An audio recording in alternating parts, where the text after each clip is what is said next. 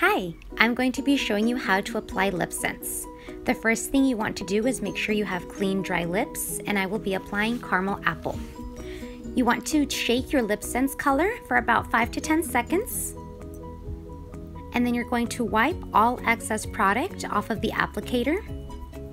And I'm going to start with my top lip, the middle of my lip, and swipe in both directions, same way. Then I'll re-dip and swipe my bottom lip, same way. Going to give it some dry time, about 10 seconds. And then I'm going to repeat the process 2 more times. You want to have 3 layers of LipSense.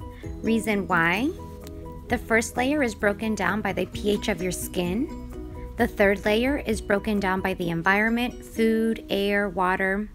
The second layer is what stays put. That's why you want to make sure that you always apply 3 layers. As you're applying your 3 layers, you also want to make sure that you keep your lips apart because the color itself is very sticky, so you don't want to touch your lips together. You also want to make sure that you get your waterline because that's the first area that's going to break down the fastest.